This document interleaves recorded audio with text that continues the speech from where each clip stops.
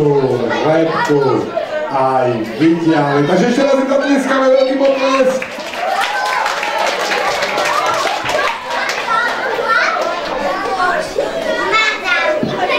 No ale naše rozprávky ešte nekončia. Dneska dostane naozaj veľkú porciu rozprávok.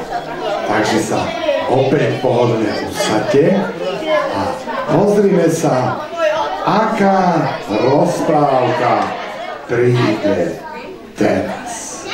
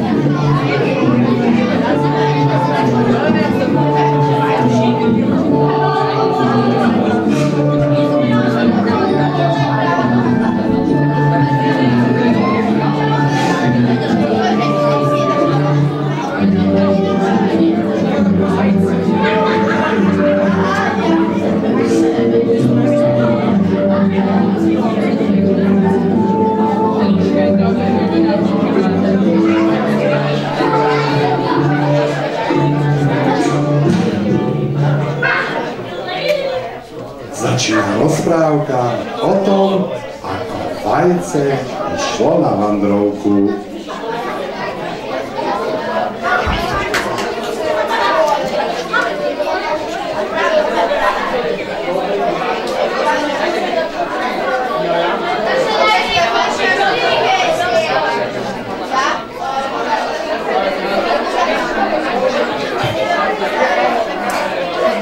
Tam bolo raz jedno malé biele vajíčko.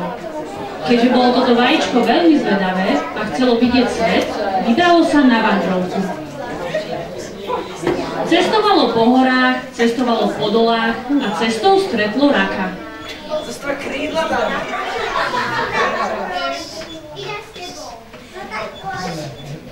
Už teda boli dvaja a bolo im ihneď smelšie.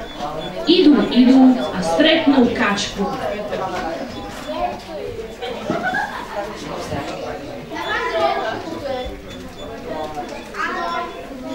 Kačica pristala a už boli traja.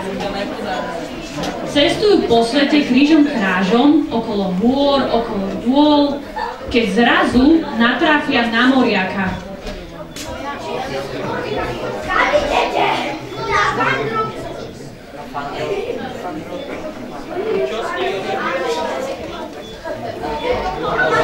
Aj moriak sa k ním pridal a tak už boli štyria. Už im bolo aj veselšie. Idú a stretnú koňa.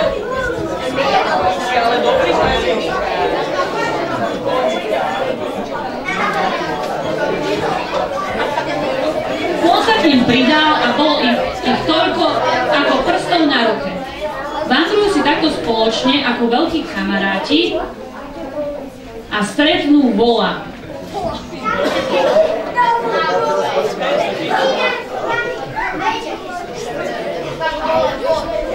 Ani vôľ dobrodružstvu neodolal a pridal sa k vandrovníkom.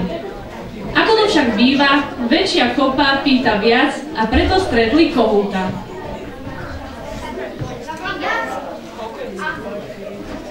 Kohút sa tiež pripojil a už ich bolo 7. Vandrujú si po svete a stretnú mačku.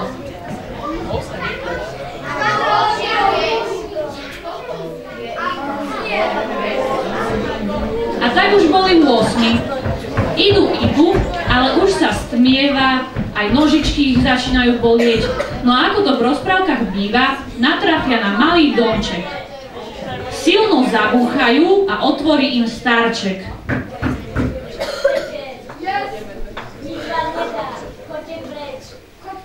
Starček vandrovníkov svojou drzosťou nahneval a tak s ním vôľ urobil rýchly poriadok. Nabral ho na rohy a odniesol ho ďaleko do lesa.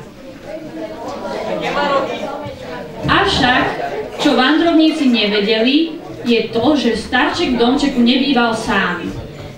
Bývali tam s ním 6 zbojníci.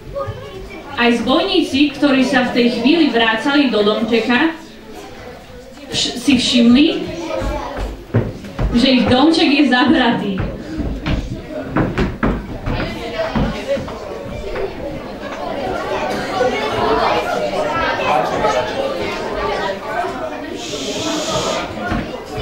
Dado hudba.